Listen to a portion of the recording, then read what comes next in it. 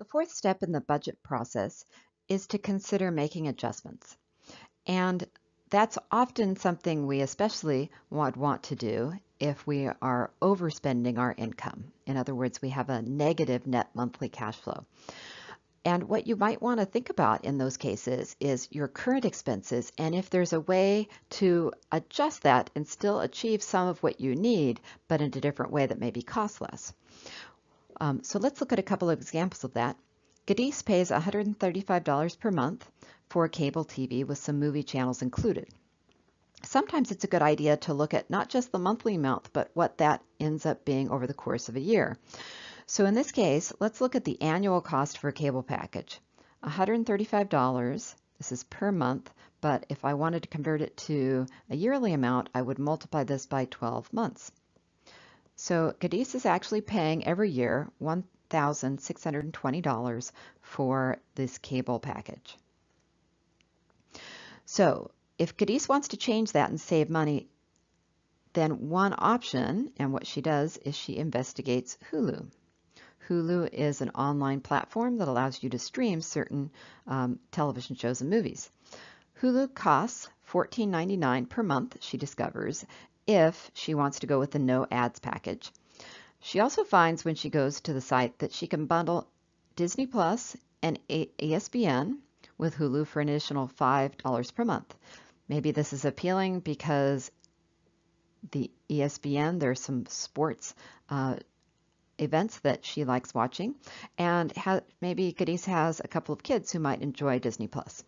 She also discovers she can bundle HBO Max with Hulu for an additional $15, which would help with some of those movies she'd be missing out in terms of the cable TV package she had. Let's look at what this would cost annually if she did this Hulu package bundled with HBO, Disney Plus, and ESPN.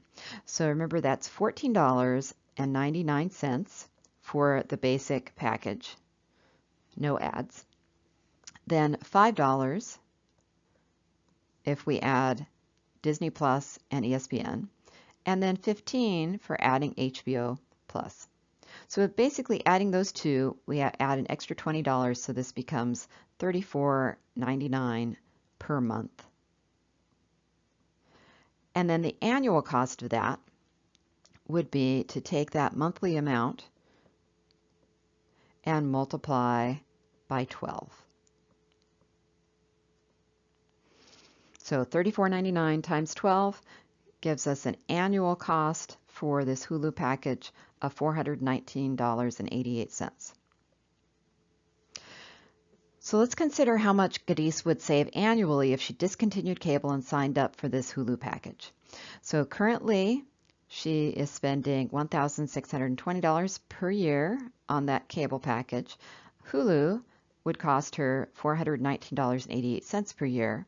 So when we subtract that, we see that each year she would save just a little over $1,200, specifically $1,212.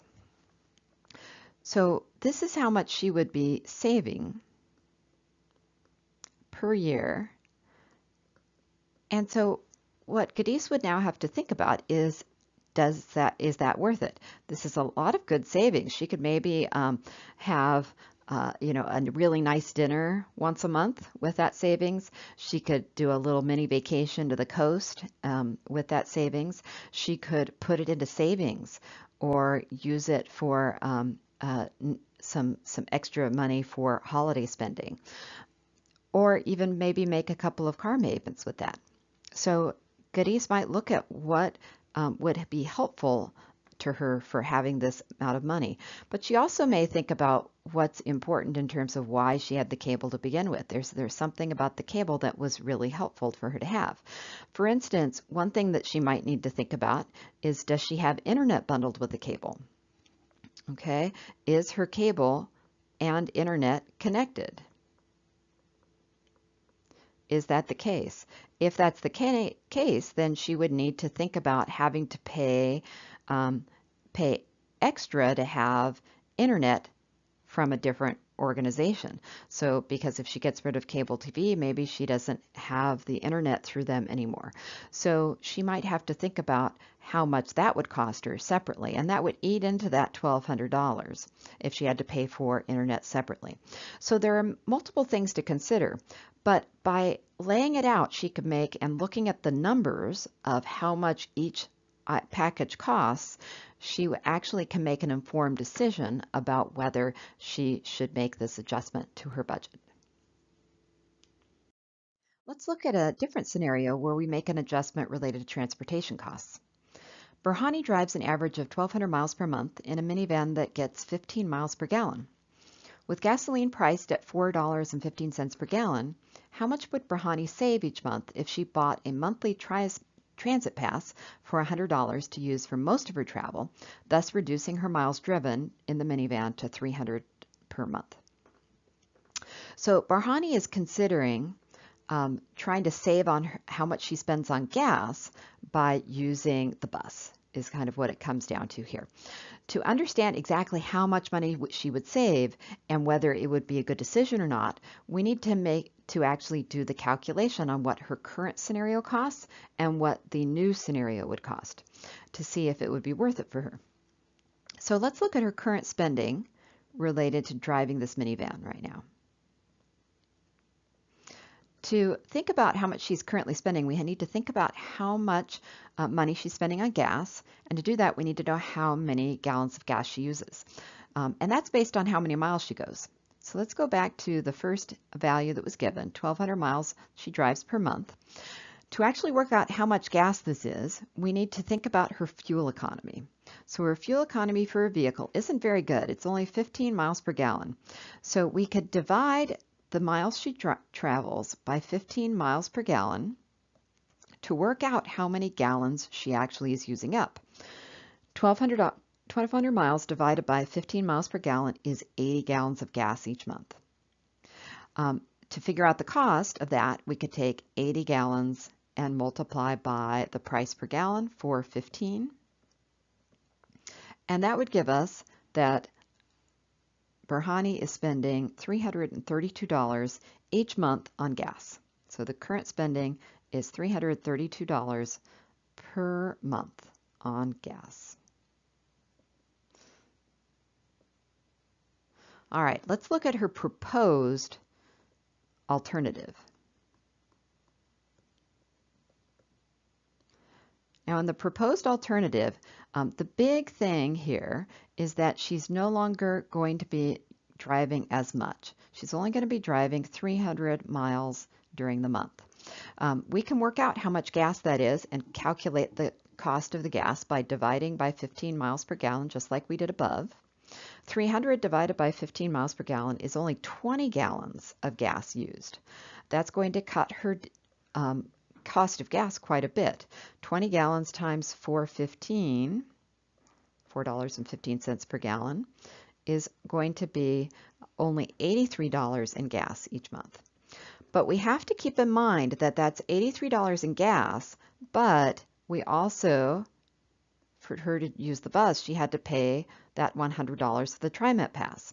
So that's really $183 per month for this new alternative. So we've got our current spending, our proposed spending. So she will save, if she makes this adjustment, she will save the difference between those two. If I take $332 and subtract $183, we get that she will save $149 per month. So that gives us our answer. That's how much she would save. And what she can then do with that information is think about whether that is worth it for her. Now, that may be a lot of help.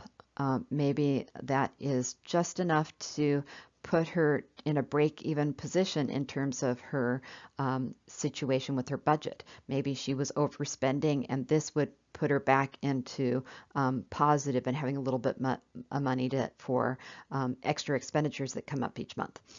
Or maybe she looks at this and says, you know, I'd rather save the money somewhere else because having my car it's much more convenient than this is worth to actually be able to have my car available when I need to use it instead of having to rely on the bus because the bus might be a little less convenient.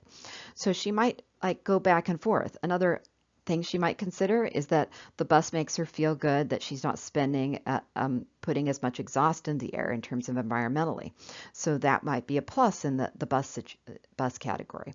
But she has the numbers numerically to actually make an informed decision about her spending if she calculates it out.